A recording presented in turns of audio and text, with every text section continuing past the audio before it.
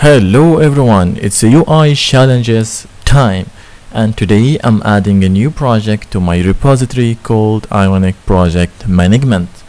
So in this project I have used Clarity System Design, this package.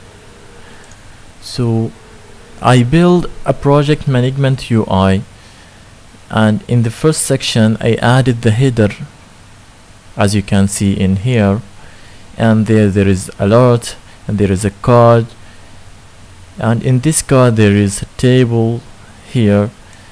Then again we have the another card here with alert, and here we have the progress with the loop animation.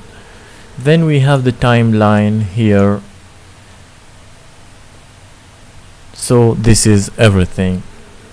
The idea here is to know how to use Clarity Design System. So this is the documentation. You need to install the package by using add CLR Angular, and you have to install Angular animation. It's required for this package to work.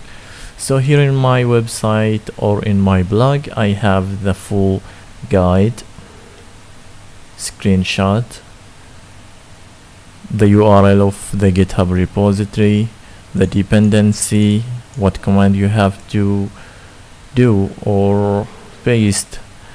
Then I have the code, the full code for the project, and for HTML and CSS. This is the repository.